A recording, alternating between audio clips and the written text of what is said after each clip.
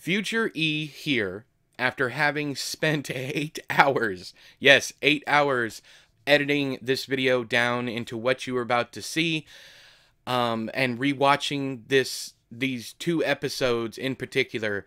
I said that Regulators was my favorite of the old Stephen King Theorist stuff, but I think this video here with the edited content from the original videos is now my favorite. You can see the excitement and the passion in my eyes when everything starts to click together, and how happy I am to have proven myself that I wasn't just, cuckoo. Also, if you are a fan of the channel or a friend of mine, I like to consider all my fans friends, so if you're a friend of mine, hang around to the very end of the video, or you can even scrub all the way until this dude with this shirt shows up again in the video after the Black House section. And I want you to listen to what I have to say, because I have quite a bit to say, and I got a bit emotional. But anyways, that's all Future E has to say. On with the video. Welcome to Church of the Chair, where we don't always hate the stuff we did in the past. I'm your host E, and today we're heading to the territories. If you're new around here, I need to give you a warning. In this series, I will be spoiling all of Stephen King's work, so if you haven't read everything he's published, I suggest you click away now. You've been warned. Today, we're talking about The Talisman and Black House, the Jack Sawyer series that he wrote with Peter Straub. So how does The Talisman and Black House tie into the Stephen King universe and the Dark Tower?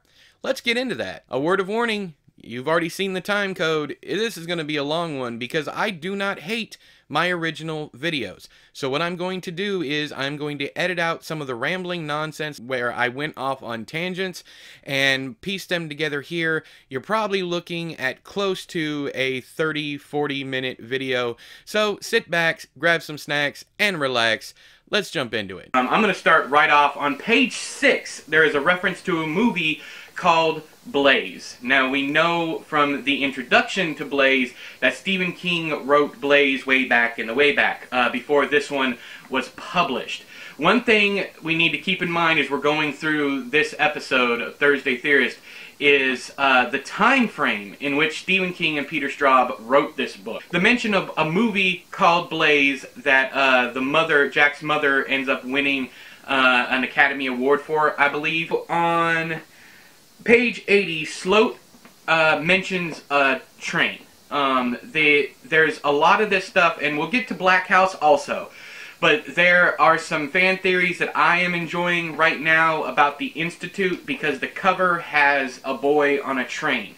So I'm wondering at this point if all of this is going to tie back around. I'm also wondering if the Institute is the third Jack Sawyer novel without Straub. I'm going to stop you there, bub, because I have something to add to this.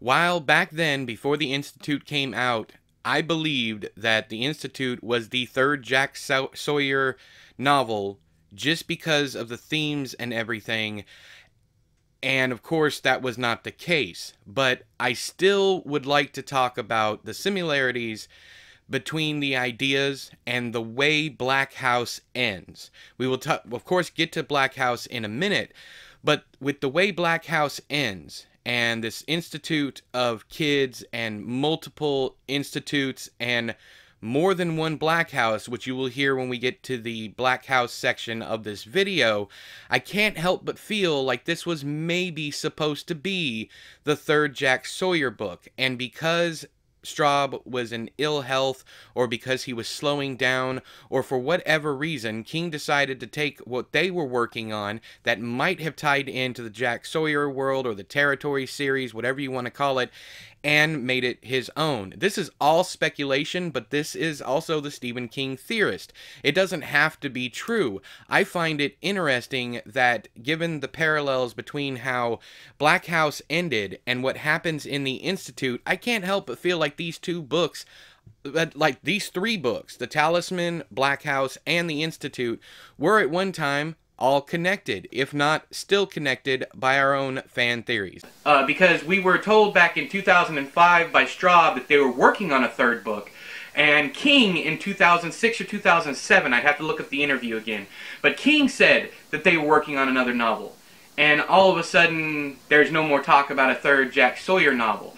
So, but it seems like they were going somewhere else with the trains, with the train idea, and having a train on the front of the institute has given me has sparked even more. Having read fan theories, there's a Tony's King page, I think it is, on Instagram. I can't recall if that's it or not. I'm sorry, but I think he brought up this idea first that the trains were connected to the Talisman and, well, actually the Black House. But we'll get to that when we get to Black House. Right now we're focusing on this one. Page 121. I'm going to go ahead and read this one. I don't remember exactly what my note was.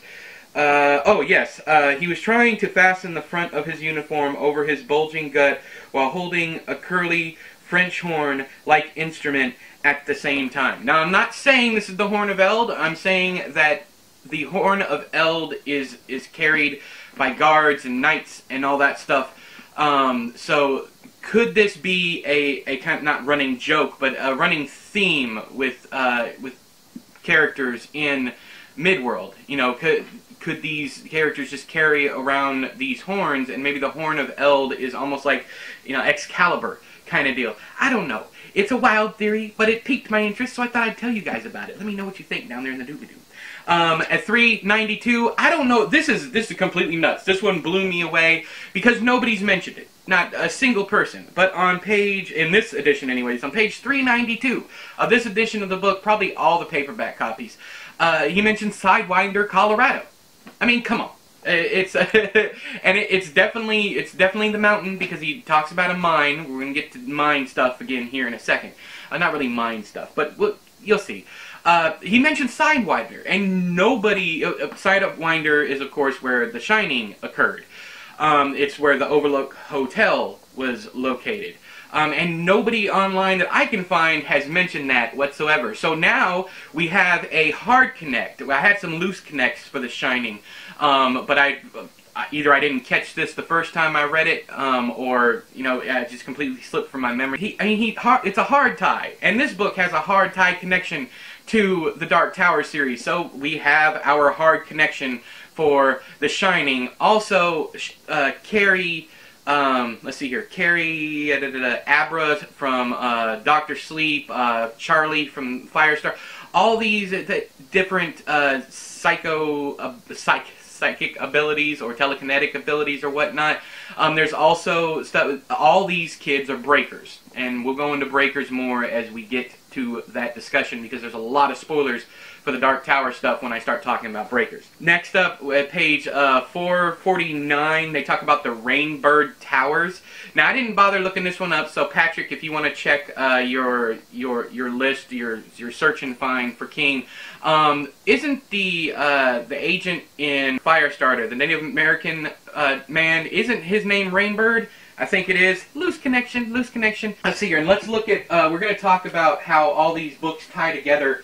But I want to look at the publication date for, I think this was, what, 80? 1980. So all of this stuff, there's a 5-year period that I'm going to focus on here in a second, even when discussing the Tabitha King book.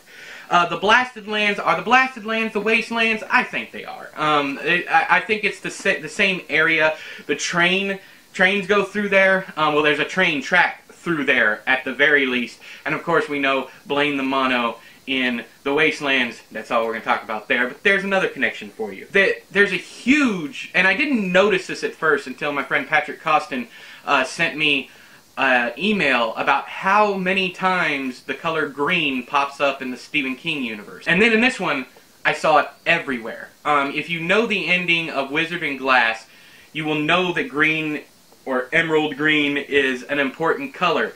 But there's green bottles, green hallways at Richard Sloat's school, green metal, green sand. There is so much green in this book, I can't help but feel like it is an allusion to something. And if it is an allusion to Wizard and Glass, I don't know. Okay, there's a Quonset. He talks about wolves, the Quonset huts in the book, and it seems awfully familiar to where, what was it, Jake goes in, is it Wolves of the Kala? I think it is. Jake goes to the Quonset huts and finds all the bodies everywhere. I'm wondering if that is, if that scene in Wolves harkens back to this little village community from wolf. We're going to say one more thing, and then I'm going to go to the final note. So this is a stretch, but bear with me. There's, during the night segment at the end of the book, even though I believe that section was written by Peter Straub, there is a certain red-eyed entity that inhabits the suits of armor there at the end of the book. The more I read about it, the more I saw similarities to Tack from the Regulators and from Desperation.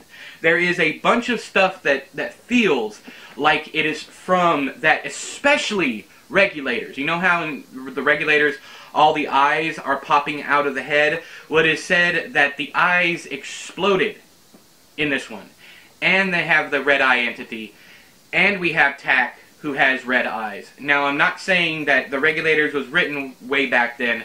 I'm saying that Stephen King maybe took from this section to do the monster from that. And I've already theorized that the entity known as Tack is nothing but those red lights, just like I believe the entity It is the deadlights. That is, they are nothing but the lights.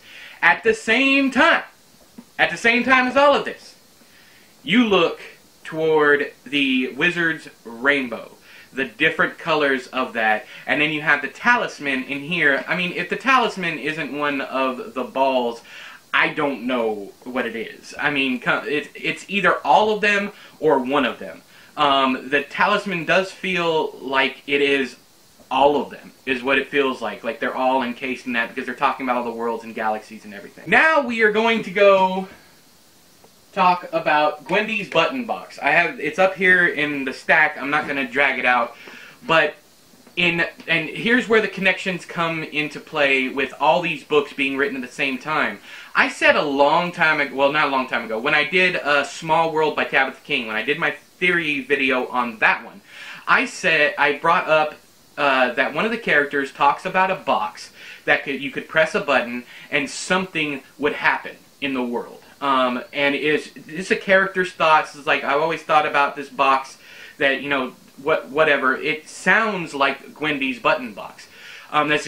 Even though it's the imagination of that character, and it's not an actual item in the story, it does feel like Gwendy's button box. And Small World was, let's see here, I don't want to move the figure, but I think it's between 81 and 84. That's really the time frame we're working on here.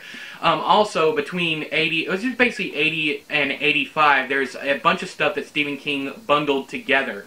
Like he got the idea of how to end It and connect all the worlds while he was writing The Wastelands. When he wrote It between 81 and 85, I believe. I know it's published in 86. Now, going back to Gwendy's button box. On page 263 of this edition of the book, I'm going to read you an entire section. Also, another thing to keep in mind, in the talisman, when people flip and go to the territories, items become either subtly different or massively different. Like, I think, what does the guitar pick turn into? I can't remember. But the guitar pick turns, well, the guitar pick is a pick in the territories, and I can't remember what it is in the real world.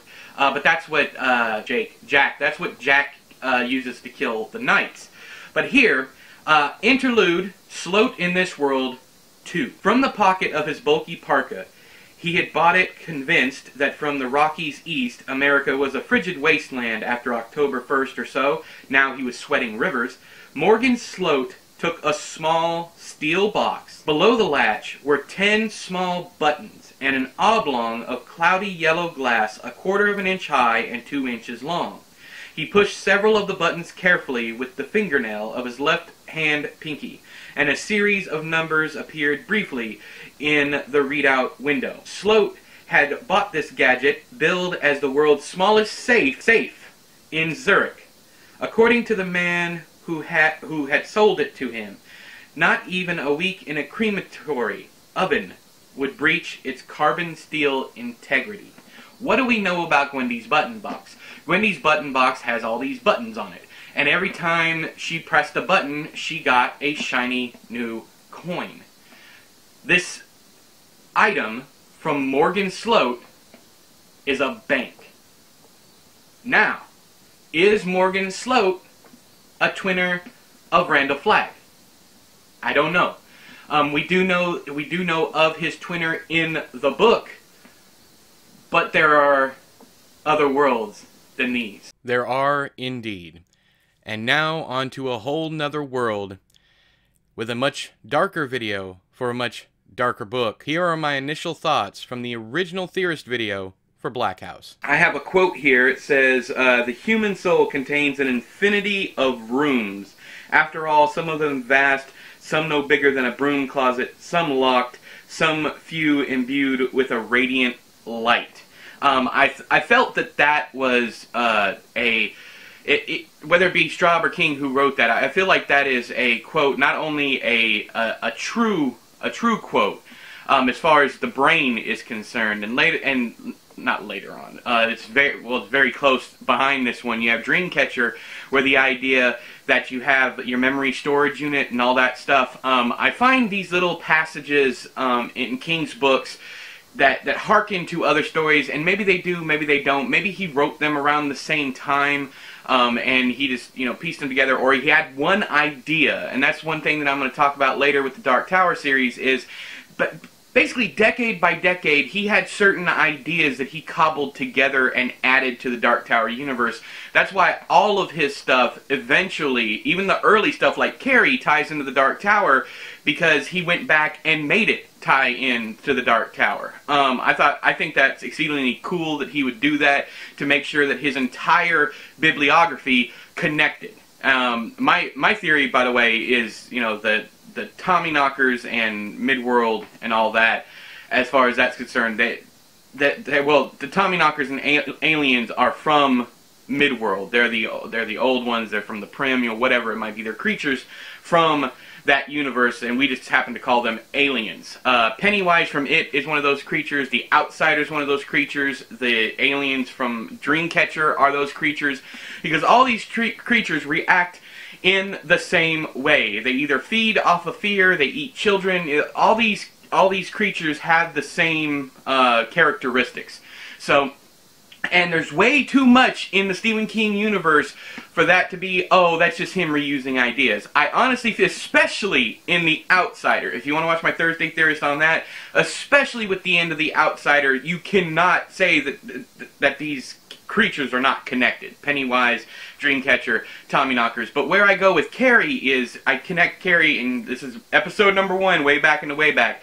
I connect Carrie because Carrie was in Chamberlain, Maine, and Haven, where Tommyknockers happened, isn't too far away from Chamberlain, Maine. But with Carrie, I think that the farther away from Haven you get, the less the powers are, the less the effects of the ship happen. But as far as like tainting water supplies or tainting the air, whatever you want to call it, that ship has existed for a long time in the dirt. But before Bobby digs it up in the Tommyknockers, there are plenty of there's plenty of time that the ship has been down there in the earth. Whereas she digs it up and it gets more powerful, but who's to say that force has not, bled over? Because once Bobby digs it out of the ground, all of these, all the people in the town end up with some kind of ability, or psychic ability, or some kind of mental ability, basically. And I think that has that's why all of Stephen King's books have some kind of psychic. Now, as far as that tying to Midworld, like I said, Pennywise is definitely a creature from Midworld, whether he's like the Crimson King or part of the Crimson King or whatever it is, or like Mr. Munchin in this book. We'll get to that. Going back to this one, that's how I connect all of this stuff, and that's not really important to this this book, but just to, we're 57 episodes away, or 56 episodes away from the first episode, so just to give you guys a recap of where we've gone so far, that's it. On page 49, there's a lot of stuff I marked in here that is obvious. Of course, it ties into the Dark Tower directly, with the Crimson King and Sheol, or however you want to pronounce it. It's like, it's S-H-E-O-L, which I have to go back and do an update video for Revival, because Revival connects hard to this one. With Revival, the end of Revival obviously happens in Endworld. Now, I mean, there's so much.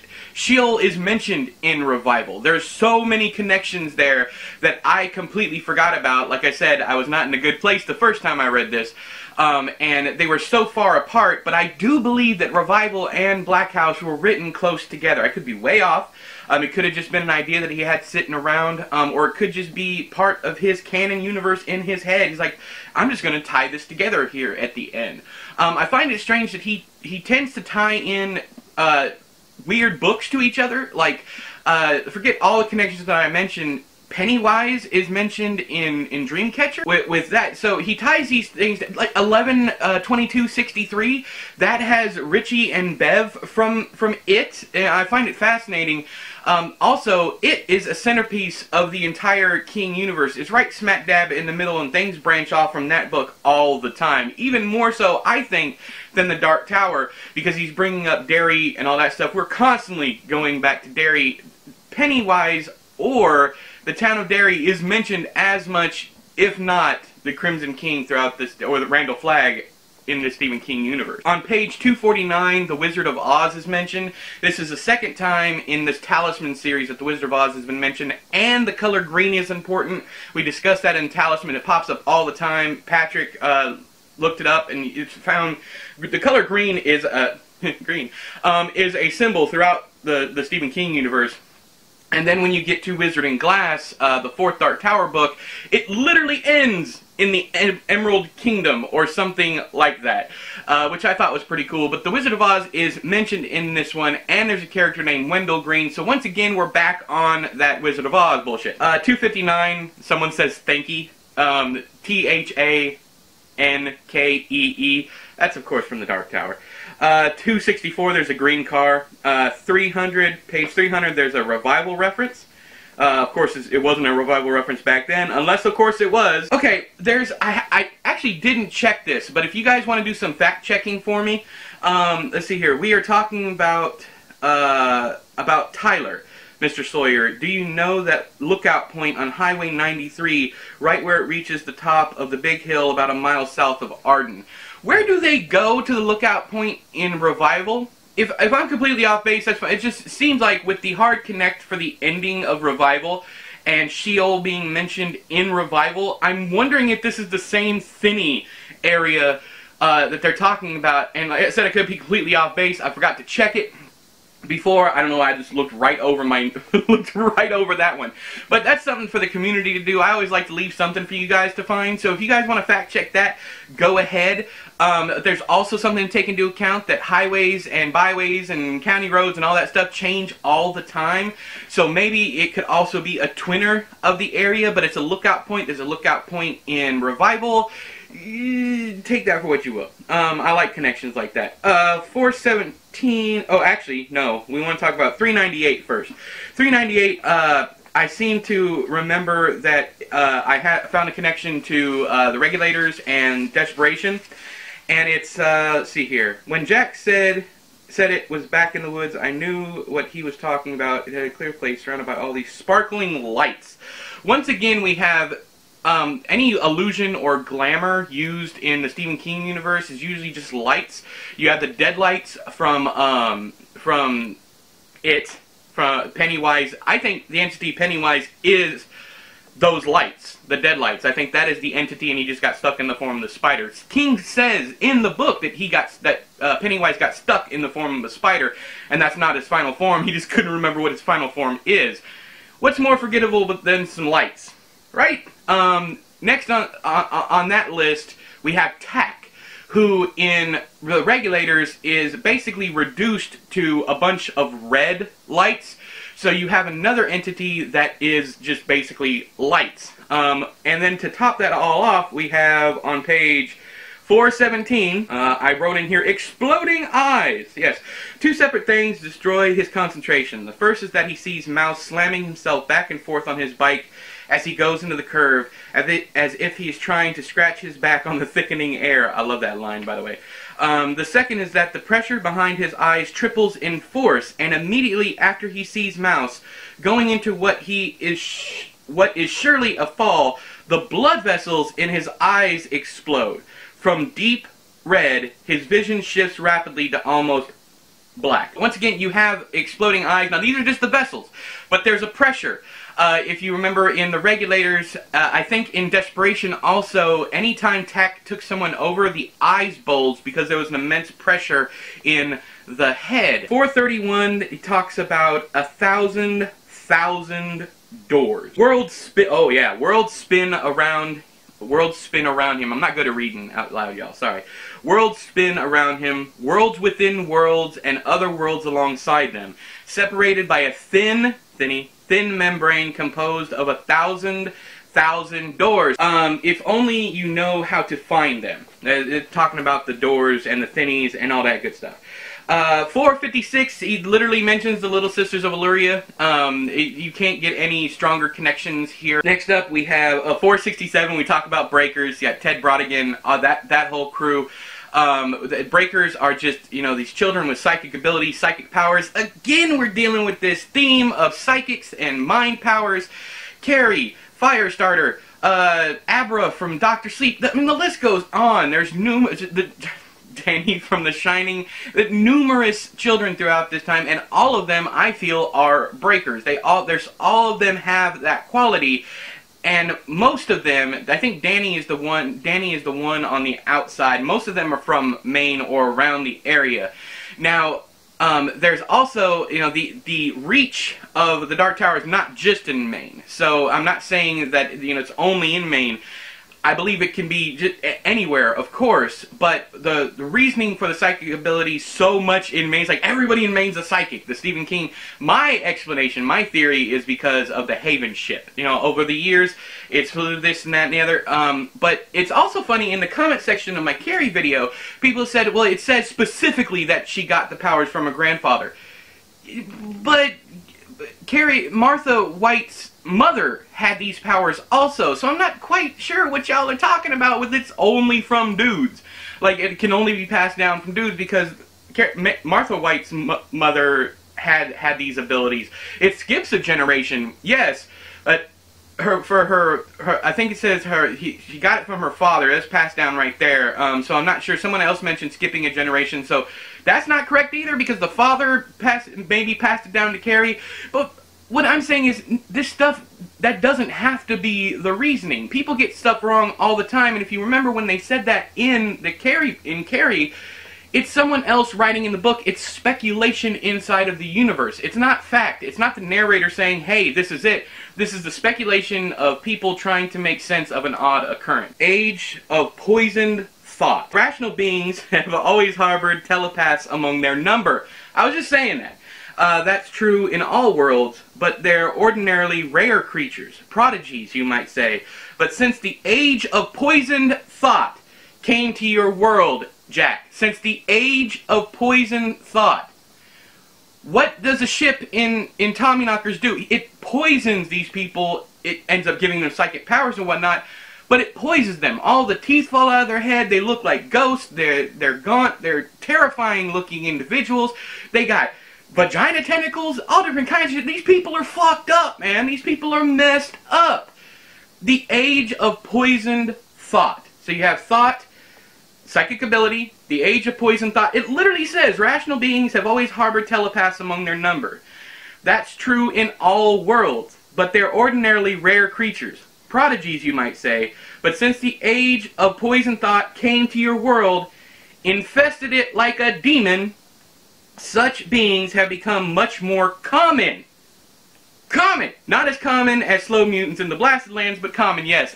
Come on, that ties into my entire theory. My entire theory. Now, does that technically... come on, this stuff is too close together to actually be a coincidence. Now, did King intend it? Probably not. But the theory works. 57 episodes in, and I have proved myself time and time again that the theory does pan out if you look at the small details.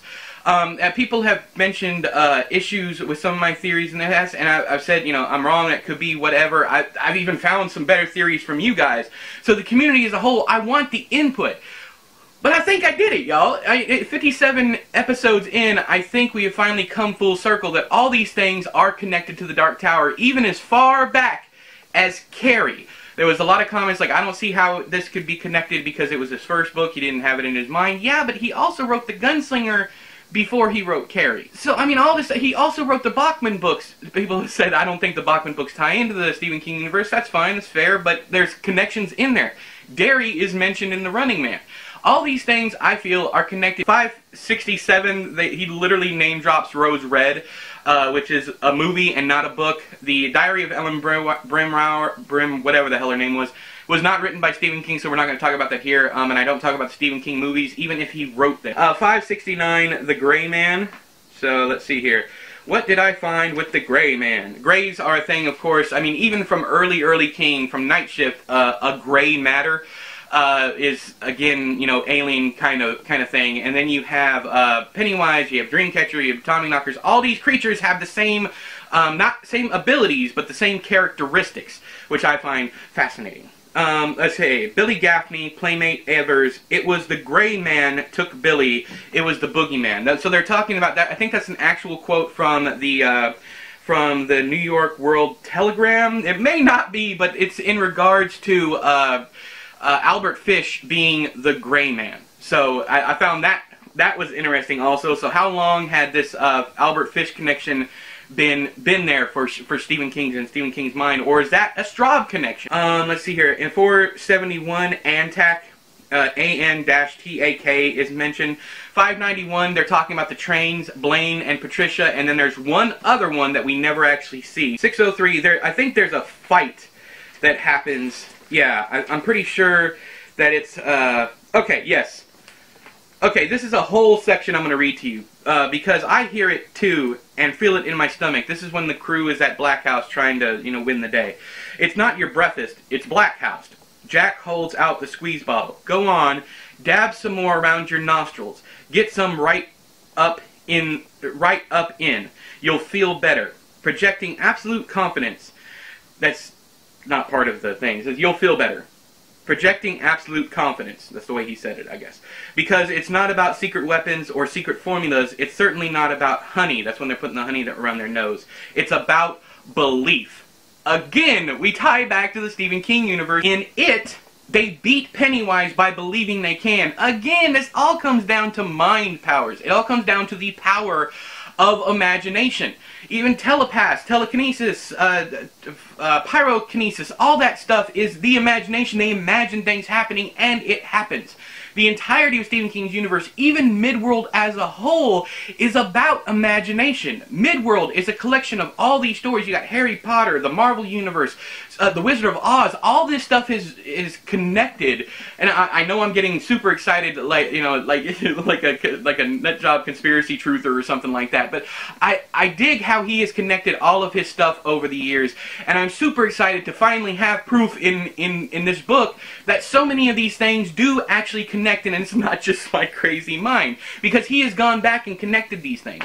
Now, the first, you know, 2 times I read these books, did I notice all these connections? No, but the more that I read them, the more that I see the little nuances, the little times where King has just thrown in a line explaining something, and it's like, whoa, wait, so how that connects? That connects. And it's one of those things, it's all about belief and the power of imagination. And if there's one theme for the Stephen King universe that I find just irresistible, a siren's call for the Stephen King universe, is that thought that imagination is all powerful.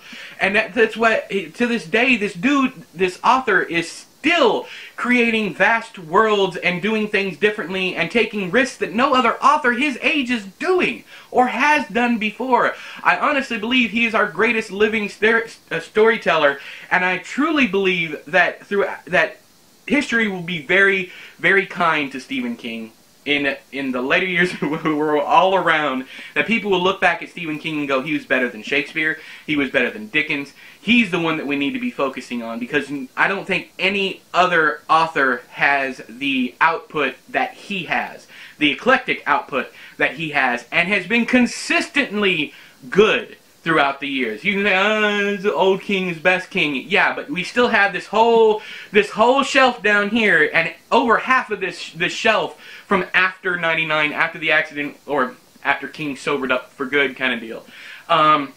Has fantastic literature in it. Lisi's Story, Doomakey, The Outsider, numerous ones. As far as belief is concerned, I love that idea that belief is the thing that holds together all of Stephen King's universe, because he's a fiction writer. I mean, what else would, right? It just makes total sense. On page 617, you know, I tied, very loosely, I tied tack into the Talisman universe. I'm sorry, because of the knights with the red eyes, right? Well, in here, in 617, there's a room with living cartoons in it. I mean, come on. You got the regulators there. Of course, we got Ted Brodigan, and 631. 631 is important for a tie-in to Revival, but it's not literal. What he's talking about when he's talking about ants here, so they're talking about Endworld. They're in Endworld, and Jack points at the ugly complication of struts and belts and girders and smoking chimneys. Okay, that's not word for word, but that is a almost perfect description of what what's his name? Charlie? Jamie sees in Revival. Charlie's the bad guy, or the bad guy. It continues on. Jack points to the ugly complication of struts and belts and girders and smoking chimneys. He points at the straining ants. Okay? The straining ants. The big combination disappears up into the clouds and down into the dead ground. How far in each direction? A mile? 2? There are children above the clouds, shivering in oxygen masks as they trudge the treadmills and yank the levers and turn the cranks. Now, are there so many children down below that they look like ants? Or is it literally the ants from the end of Revival? 635, this is just a silly one that I picked out. 3 worlds over from ours. Okay, 3 worlds over from ours.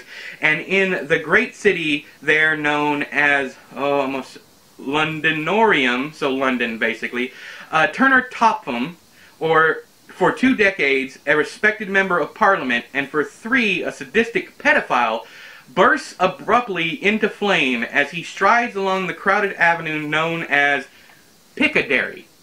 D-E-R-R-Y. Not Piccadilly Square, but Piccadilly.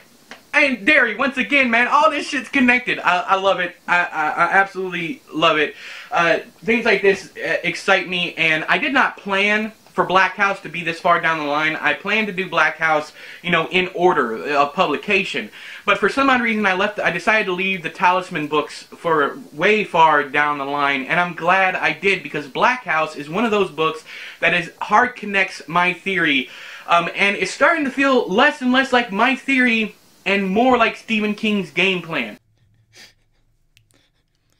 That boy do be excitable, though. I also find it funny that throughout the video, the original video for Black House, you can see the collar of my shirt get darker and darker. It was 100 degrees in my office when I shot that video.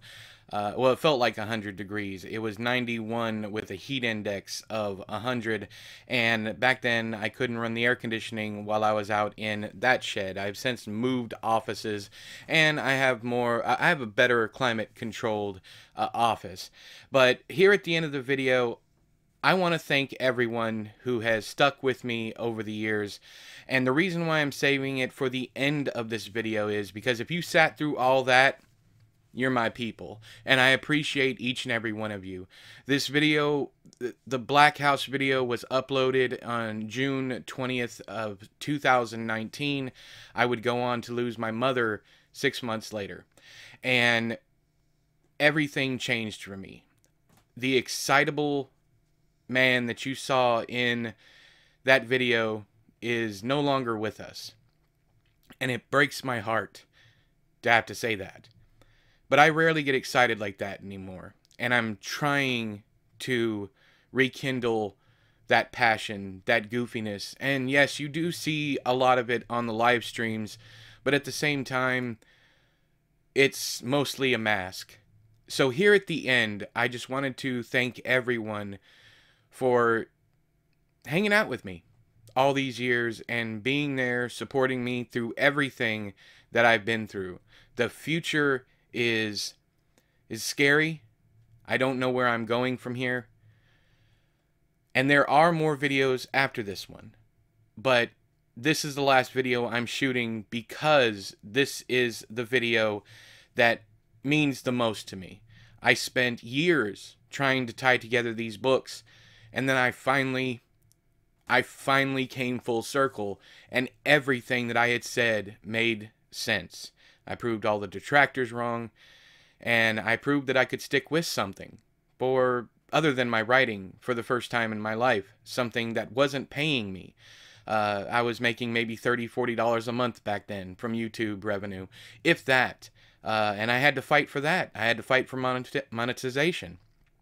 But like I said, here at the end, I want to thank every single one of you for being here. We still have, I believe, Sleeping Beauties will be up after this one. And then we have all the short story collections and all the novella collections. And those don't matter nearly as much as all of the books that I have done so far with the Redux series up until this point. The rest of it is just going to be fun, but this video is so important to me. In fact, I'm planning on going back and shooting a different intro that I can put before the intro, letting you guys know if you don't watch any other Stephen King Theorist video of mine, please watch this one. Yeah, I'm going to do that. But anyways, that's all the time I have for you today. I love you guys. I appreciate you guys. And I need to know, did I miss anything? Do you have any corrections for anything I said in this video? And do you have your own theories about how the Talisman and Black House tie in to the Dark Tower and the Stephen King universe in general? But until next time, all hail the chair.